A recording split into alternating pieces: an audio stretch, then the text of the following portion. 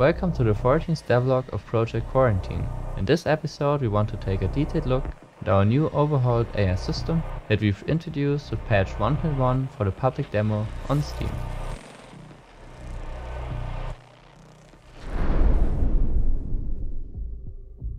First of all, we've added a new patrol system to the demo map.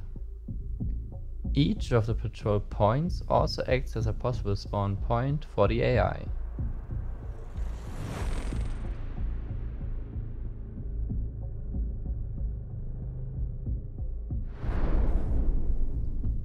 We've also added a procedural cover generation tool.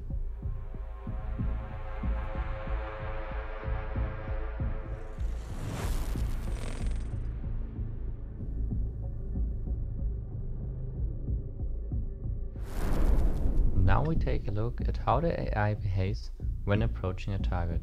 We can see from the top-down view that the AI tries to take cover on the way to the target location. Let's watch the same scenario from a different starting location in a third-person view.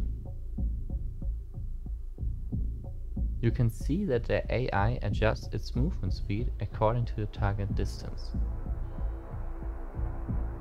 And it also tries to look around for potential threats. The two cones here are displaying the AI perception that can be adjusted in the settings menu.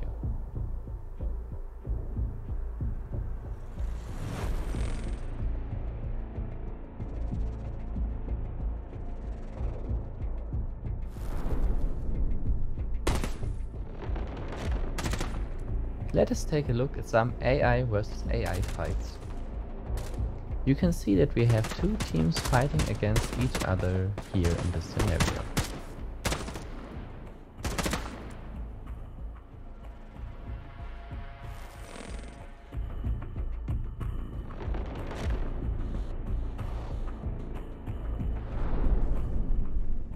We gave now the players the possibility to change the AI difficulty. We've added 3 different presets, such as low, mid and high, and an option to completely customize the AI settings to your preferences, such as defining the AI count on the demo map, their equipment level, which defines whether or not they spawn with helmets and vests, their aggressiveness, their perception, their aiming skills, and the deliberate miss time. Thank you for watching, and we will release more AI content to our Patreons really soon.